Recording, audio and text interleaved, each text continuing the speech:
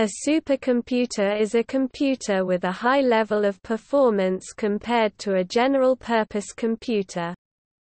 Performance of a supercomputer is measured in floating point operations per second (FLOPS) instead of million instructions per second (MIPS). Since 2017, there are supercomputers which can perform up to nearly 100 quadrillion FLOPS. Since November 2017, all of the world's fastest 500 supercomputers run Linux-based operating systems. Additional research is being conducted in China, the United States, the European Union, Taiwan and Japan to build even faster, more powerful and more technologically superior exascale supercomputers. Supercomputers play an important role in the field of computational science, and are used for a wide range of computationally intensive tasks in various fields, including quantum mechanics, weather forecasting, climate research, oil and gas exploration, molecular modeling, computing the structures and properties of chemical compounds, biological macromolecules, polymers, and crystals, and physical simulations such as simulations of the early moments of the universe, airplane and spacecraft aerodynamics, the detonation of nuclear weapons, and nuclear fusion. Throughout their history, they have been essential in the field of cryptanalysis. Supercomputers were introduced in the 1960s, and for several decades the fastest were made by Seymour Cray at Control Data Corporation (CDC), Cray Research and subsequent companies bearing his name or monogram. The first such machines were highly tuned conventional designs that ran faster than their more general-purpose contemporaries. Through the 1960s, they began to add increasing amounts of parallelism, with 1 to 4 processes being typical. From the 1970s, the vector computing concept with specialized math units operating on large arrays of data came to dominate. A notable example is the highly successful Cray 1 of 1976. Vector computers remained the dominant design into the 1990s. From then until today, massively parallel supercomputers with tens of thousands of off-the-shelf processors became the norm. The US has long been the leader in the supercomputer field, first through Cray's almost uninterrupted dominance of the field, and later through a variety of technology companies. Japan made major strides in the field in the 1980s and 90s, but since then China has become increasingly active in the field.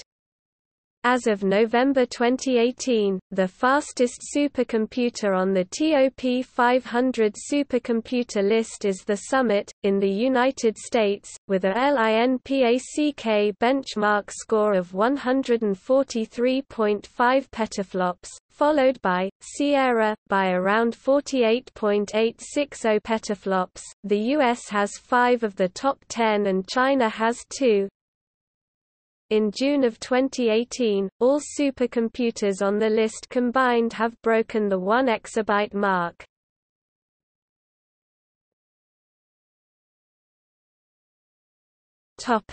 History.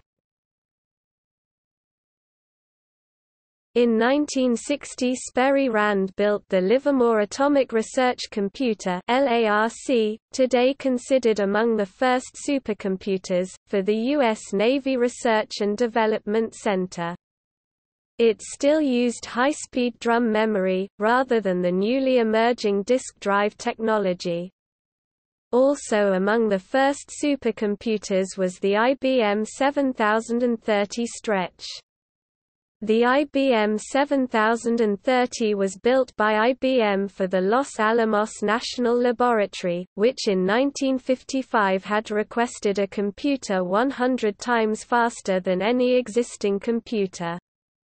The IBM 7030 used transistors, magnetic core memory, pipelined instructions, prefetched data through a memory controller and included pioneering random access disk drives. The IBM 7030 was completed in 1961 and despite not meeting the challenge of a 100-fold increase in performance, it was purchased by the Los Alamos National Laboratory. Customers in England and France also bought the computer and it became the basis for the IBM 7950 Harvest, a supercomputer built for cryptanalysis. The third pioneering supercomputer project in the early 1960s was the Atlas at the University of Manchester, built by a team led by Tom Kilburn. He designed the Atlas to have memory space for up to 1 million words of 48 bits, but because magnetic storage with such a capacity was unaffordable, the actual core memory of Atlas was only 16,000 words, with a drum providing memory for a further 96,000 words. The Atlas operating system swapped data in the form of pages between the magnetic core and the drum. The Atlas operating system also introduced time sharing to supercomputing, so that more than one program could be executed on the supercomputer at any one time.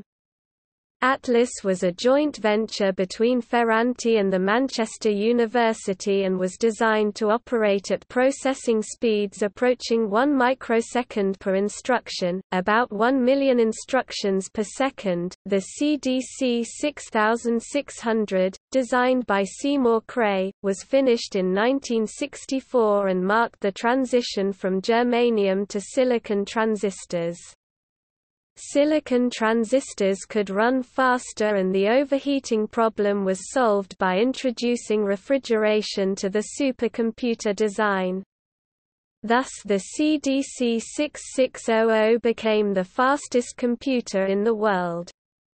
Given that the 6600 outperformed all the other contemporary computers by about 10 times, it was dubbed a supercomputer and defined the supercomputing market. When 100 computers were sold at $8 million each, Cray left CDC in 1972 to form his own company, Cray Research. 4 years after leaving CDC, Cray delivered the 80 MHz Cray 1 in 1976, which became one of the most successful supercomputers in history. The Cray 2 was released in 1985. It had 8 central processing units (CPUs), liquid cooling and the electronics coolant liquid fluorinate was pumped through the supercomputer architecture. It performed at 1.9 gigaflops and was the world's second fastest after M13 supercomputer in Moscow. Massively parallel designs. The only computer to seriously challenge the Cray 1's performance in the 1970s was the ILLIAC-IV. This machine was the first realized example of a true massively parallel computer, in which many processors worked together to solve different parts of a single larger problem. In contrast with the vector systems, which were designed to run a single stream of data as quickly as possible, in this concept, the computer instead feeds separate parts of the data to entirely different processors and then recombines the results. The ILLIAC's design was finalized in 1966 with 256 processors and offer speed up to 1 gigaflops, compared to the 1970s Cray 1's peak of 250 megaflops. However, development problems led to only 64 processors being built, and the system could never operate faster than about 200 megaflops while being much larger and more complex than the Cray. Another problem was that writing software for the system was difficult, and getting peak performance from it was a matter of serious effort. But the partial success of the ILLIAC-IV was widely seen as pointing the way to the future of supercomputing.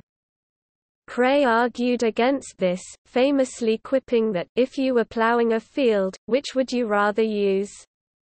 2 strong oxen or 1024 chickens, but by the early 1980s, several teams were working on parallel designs with thousands of processors, notably the connection machine (CM) that developed from research at MIT. The CM1 used as many as 65,536 simplified custom microprocessors connected together in a network to share data. Several updated versions followed. The CM5 supercomputer is a massively parallel processing computer capable of many billions of arithmetic operations per second. In 1982, Osaka University's Lynx 1 computer graphics system used a massively parallel processing architecture, with 514 microprocessors, including 257 Zlog Z8001 control processors and 257 IAPX86/20 floating-point processors. It was mainly used for rendering realistic 3D computer graphics.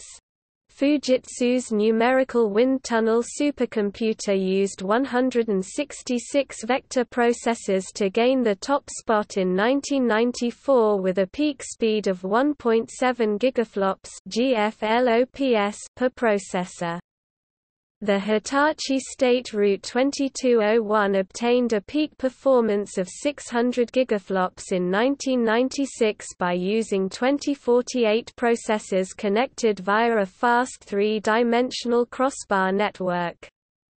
The Intel Paragon could have 1,000 to 4,000 Intel i860 processors in various configurations and was ranked the fastest in the world in 1993. The Paragon was a MIMD machine which connected processors via a high-speed two-dimensional mesh, allowing processors to execute on separate nodes, communicating via the message passing interface. Software development remained a problem, but the CM series sparked off considerable research into this issue. Similar designs using custom hardware were made by many companies, including the Evans and Sutherland S1, MASPA, N-Cube, Intel IPSC and the Goodyear MPP. But by the mid-1990s, general-purpose CPU performance had improved so much in that a supercomputer could be built using them as the individual processing units, instead of using custom chips. By the turn of the 21st century, designs featuring tens of thousands of commodity CPUs were the norm, with later machines adding graphic units to the mix. Systems with a massive number of processors generally take one of two paths.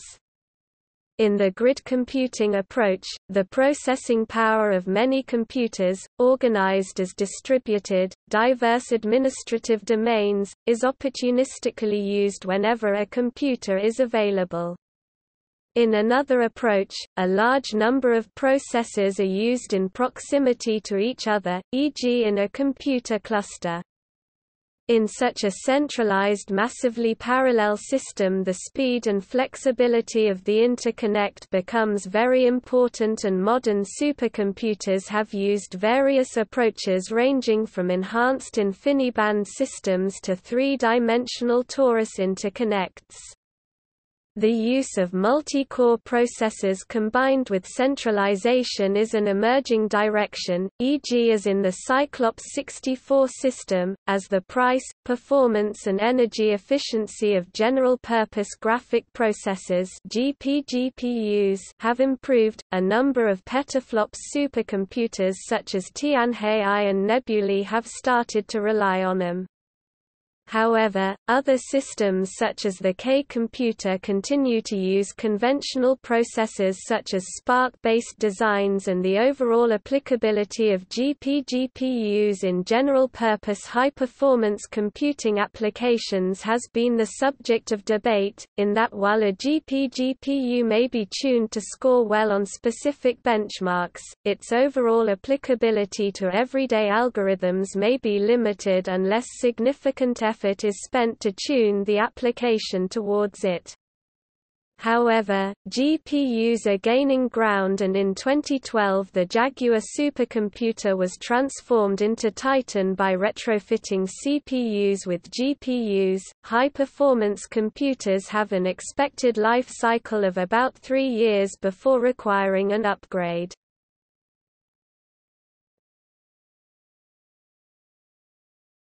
Topic: Special purpose supercomputers. A number of special-purpose systems have been designed, dedicated to a single problem. This allows the use of specially programmed FPGA chips or even custom ASICs, allowing better price-performance ratios by sacrificing generality. Examples of special-purpose supercomputers include Bell, Deep Blue, and Hydra, for playing chess, Gravity Pipe for astrophysics, MDGRAPE3 for protein structure computation, Molecular Dynamics and Deep Crack, for breaking the DES cipher.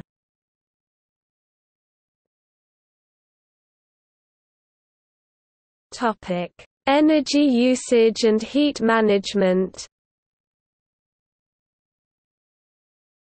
Throughout the decades, the management of heat density has remained a key issue for most centralized supercomputers. The large amount of heat generated by a system may also have other effects, e.g. reducing the lifetime of other system components. There have been diverse approaches to heat management, from pumping fluorinate through the system, to a hybrid liquid air cooling system or air cooling with normal air conditioning temperatures. A typical supercomputer consumes large amounts of electrical power, almost all of which is converted into heat, requiring cooling. For example, Tianhe 1A consumes 4.04 MW of electricity. The cost to power and cool the system can be significant, e.g. 4 MW at 10 cents per kilowatt-hour is $400 an hour or about $3.5 million per year. Heat management is a major issue in complex electronic devices and affects powerful computer systems in various ways.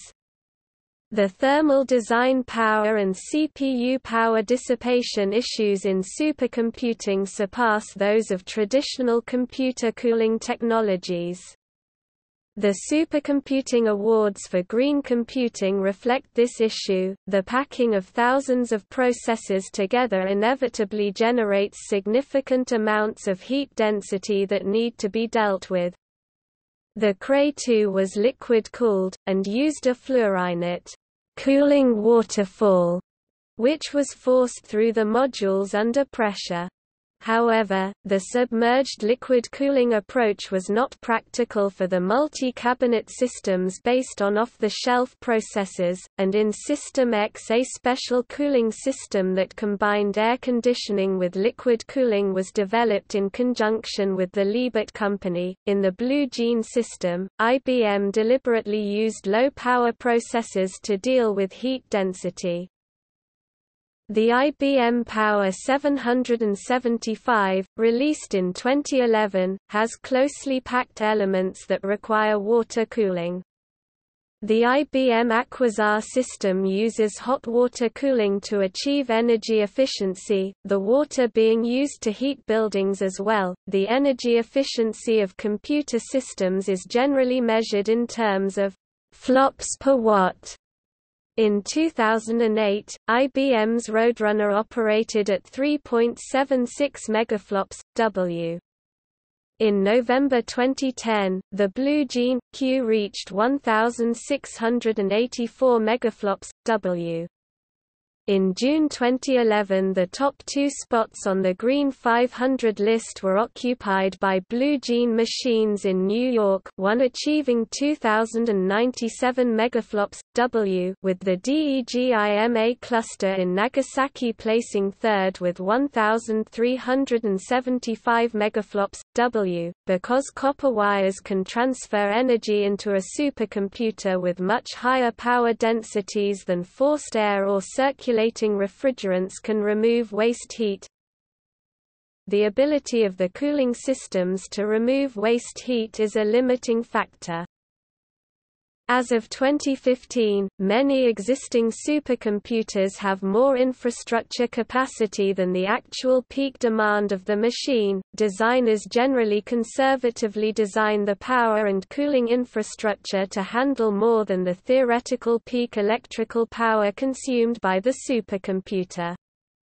Designs for future supercomputers are power limited. The thermal design power of the supercomputer as a whole, the amount that the power and cooling infrastructure can handle, is somewhat more than the expected normal power consumption, but less than the theoretical peak power consumption of the electronic hardware.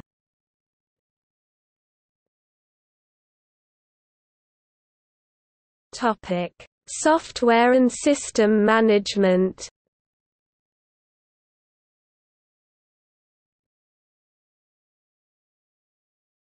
Topic: Operating systems. Since the end of the 20th century, supercomputer operating systems have undergone major transformations, based on the changes in supercomputer architecture.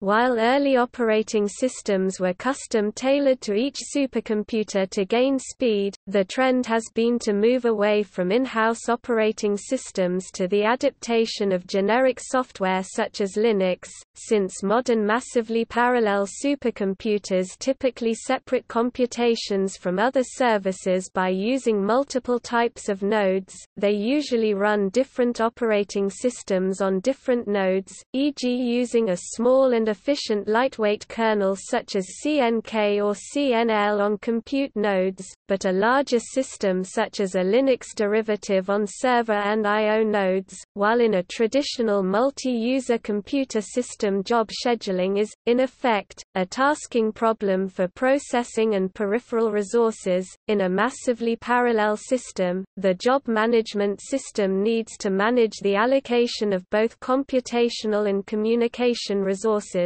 as well as gracefully deal with inevitable hardware failures when tens of thousands of processes are present. Although most modern supercomputers use the Linux operating system, each manufacturer has its own specific Linux derivative, and no industry standard exists, partly due to the fact that the differences in hardware architectures require changes to optimize the operating system to each hardware design.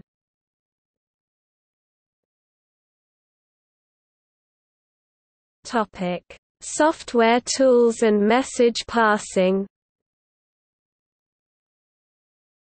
The parallel architectures of supercomputers often dictate the use of special programming techniques to exploit their speed. Software tools for distributed processing include standard APIs such as MPI and PVM, VTL, and open-source-based software solutions such as Beowulf. In the most common scenario, environments such as PVM and MPI for loosely connected clusters and OpenMP for tightly coordinated shared memory machines are used. Significant effort is required to optimize an algorithm for the interconnect characteristics of the machine it will be run on. The aim is to prevent any of the CPUs from wasting time waiting on data from other nodes. GPGPUs have hundreds of processor cores and are programmed using programming models such as CUDA or OpenCL. Moreover, it is quite difficult to debug and test parallel programs. Special techniques need to be used for testing and debugging such applications.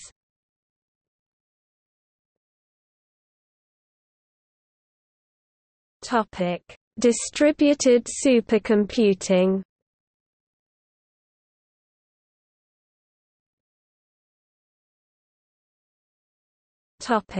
Opportunistic approaches. Opportunistic supercomputing is a form of networked grid computing whereby a super virtual computer of many loosely coupled volunteer computing machines performs very large computing tasks. Grid computing has been applied to a number of large-scale embarrassingly parallel problems that require supercomputing performance scales.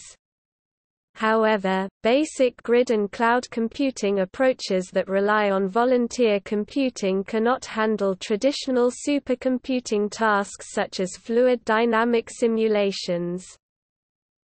The fastest grid computing system is the Distributed Computing Project Folding at Home (F@H). F@H reported 101 petaflops of x86 processing power as of October 2016. Of this, over 100 petaflops are contributed by clients running on various GPUs, and the rest from various CPU systems. The Berkeley Open Infrastructure for Network Computing (BOINC) platform hosts a number of distributed computing projects. As of February 2017, BOINC recorded a processing power of over 166 petaflops through over 762,000 active computers hosts on the network. As of October 2016, Great Internet Mersenne Prime Searches (GIMPs) distributed Mersenne Prime Search achieved about 0.313 petaflops through over 1.3 million computers. The Internet PrimeNet server supports GIMPS's grid computing approach, one of the earliest and most successful grid computing projects, since 1997.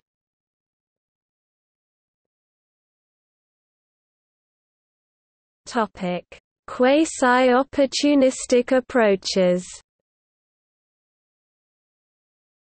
Quasi-opportunistic supercomputing is a form of distributed computing whereby the super virtual computer of many networked geographically dispersed computers performs computing tasks that demand huge processing power. Quasi-opportunistic supercomputing aims to provide a higher quality of service than opportunistic grid computing by achieving more control over the assignment of tasks to distributed resources and the use of intelligence about the availability and reliability of individual systems within the supercomputing network. However, quasi-opportunistic distributed execution of demanding parallel computing software in grids should be achieved through implementation of grid-wise allocation agreements, co-allocation subsystems, communication topology-aware allocation mechanisms, fault-tolerant message passing libraries and data preconditioning.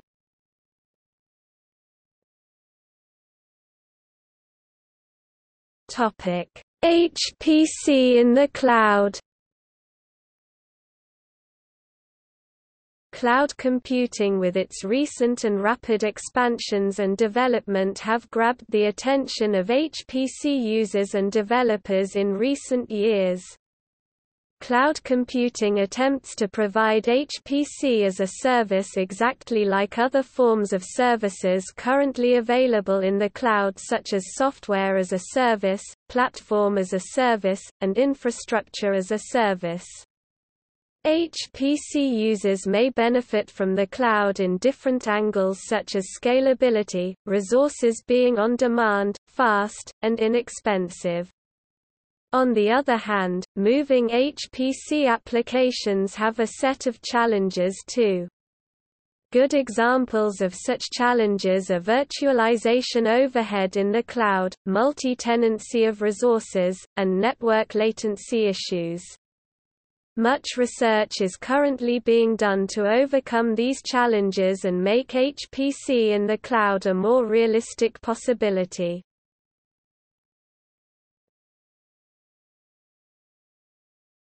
Topic: Performance measurement.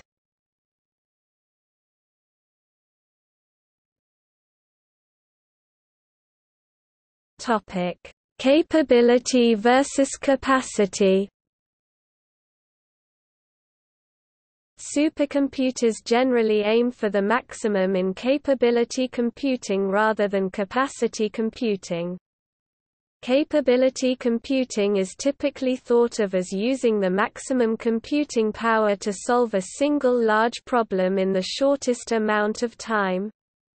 Often a capability system is able to solve a problem of a size or complexity that no other computer can, e.g., a very complex weather simulation application. Capacity computing, in contrast, is typically thought of as using efficient cost-effective computing power to solve a few somewhat large problems or many small problems. Architectures that lend themselves to supporting many users for routine everyday tasks may have a lot of capacity but are not typically considered supercomputers, given that they do not solve a single very complex problem.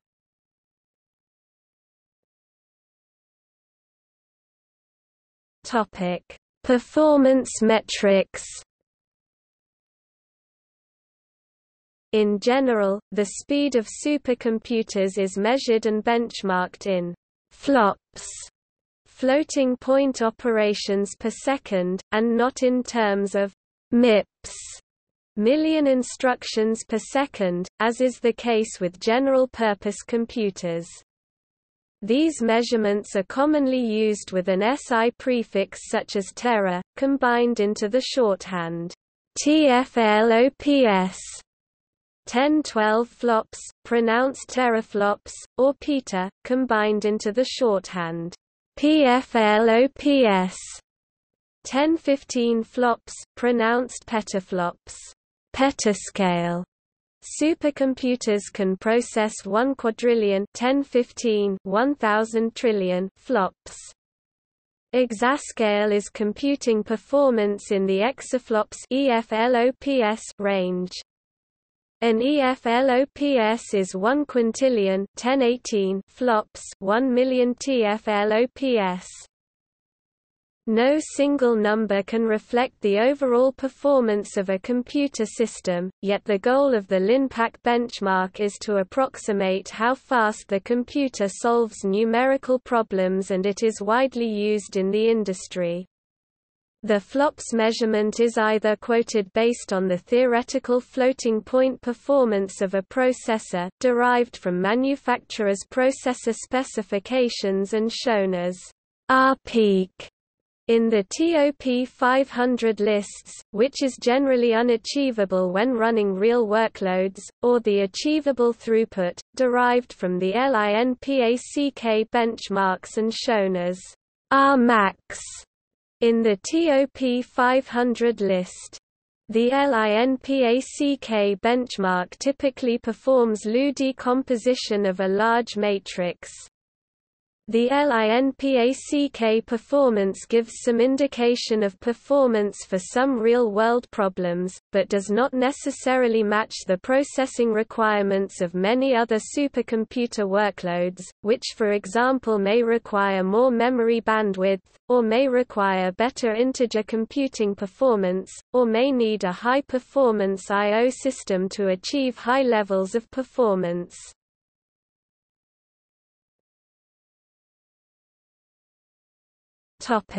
The TOP 500 list. Since 1993, the fastest supercomputers have been ranked on the TOP 500 list according to their LINPACK benchmark results.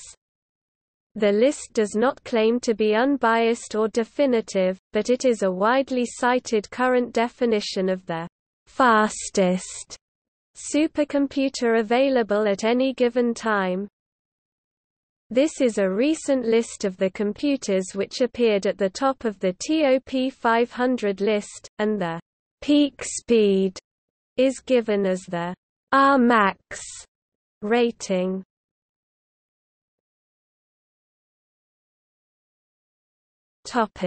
Largest supercomputer vendors according to the total Rmax GFLOPS operated.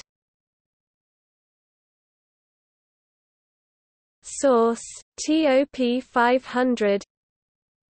In 2018, Lenovo became the world's largest provider 117 for the top 500 supercomputers.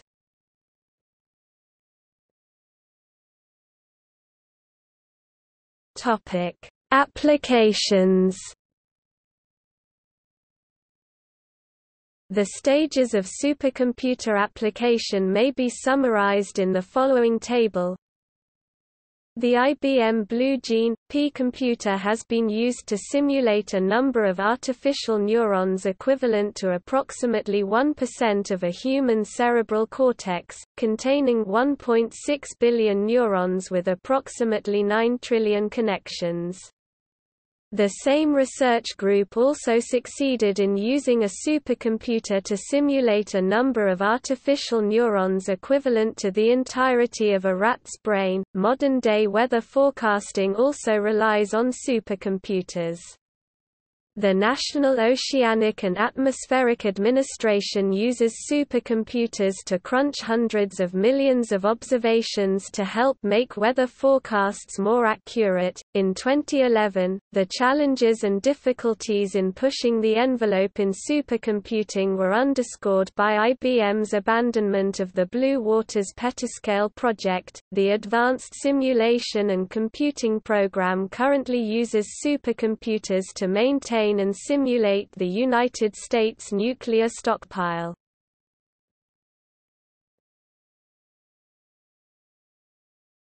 Topic: Development and trends. In the 2010s, China, the United States, the European Union, and others competed to be the first to create a 1 exaflop 1018 or 1 quintillion flops supercomputer. Eric P. de Benedictis of Sandia National Laboratories has theorized that a zettaflops 1021 or 1 sextillion flops computer is required to accomplish full weather modeling, which could cover a 2-week time span accurately. Such systems might be built around 2030. Many Monte Carlo simulations use the same algorithm to process a randomly generated data set, particularly integral differential equations describing physical transport processes, the random paths, collisions, and energy and momentum depositions of neutrons, photons, ions, electrons, etc. The next step for microprocessors may be into the third dimension, and specializing to Monte Carlo, the many layers could be identical, simplifying the design and manufacture process. The cost of operating high-performance supercomputers has risen, mainly due to increasing power consumption. In the mid-1990s, a top 10 supercomputer required in the range of 100 kW. In 2010, the top 10 supercomputers required between 1 and 2 MW. A 2010 study commissioned by DARPA identified power consumption as the most pervasive challenge in achieving exascale computing. At the time, a megawatt per year in energy consumption cost about $1 million. Supercomputing facilities were constructed to efficiently remove the increasing amount of heat produced by modern multi-core central processing units.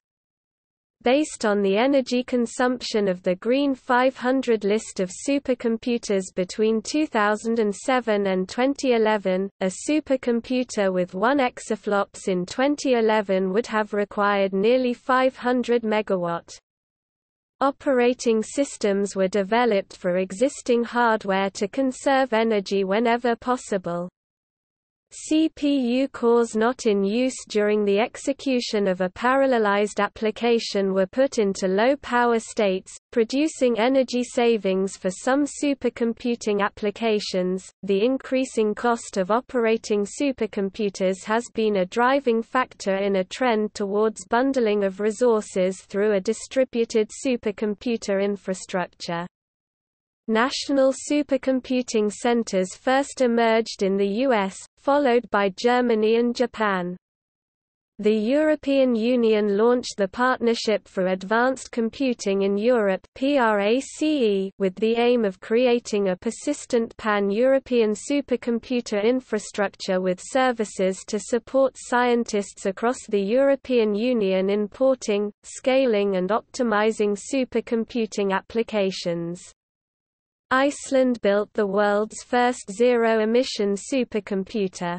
Located at the Thor Data Center in Reykjavik, Iceland, this supercomputer relies on completely renewable sources for its power rather than fossil fuels. The colder climate also reduces the need for active cooling, making it one of the greenest facilities in the world of computers. Funding supercomputer hardware also became increasingly difficult.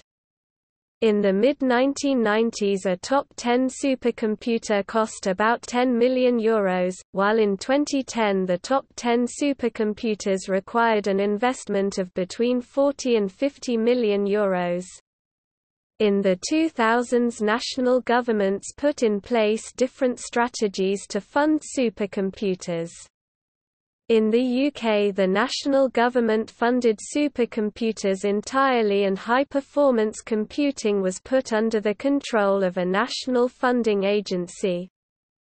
Germany developed a mixed funding model, pooling local state funding and federal funding.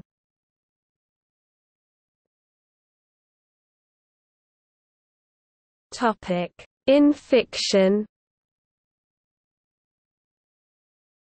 many science fiction writers have depicted supercomputers in their works, both before and after the historical construction of such computers.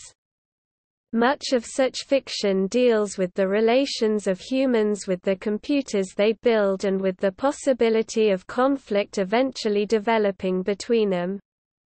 Some scenarios of this nature appear on the AI Takeover page. Examples of supercomputers in fiction include HAL 9000, Multivac, The Machine Stops, GLaDOS, The Evitable Conflict and Vulcan's Hammer.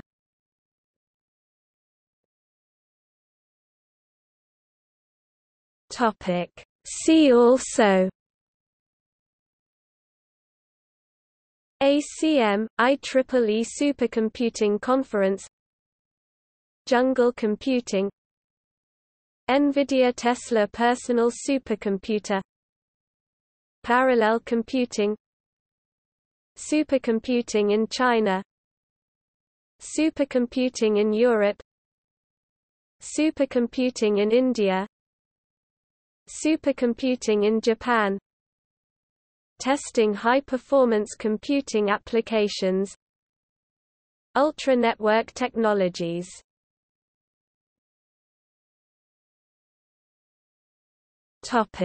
Notes and references.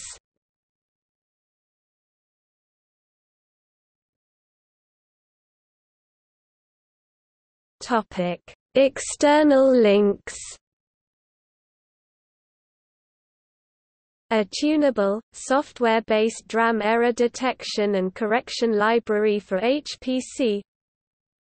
Detection and correction of silent data corruption for large-scale high-performance computing.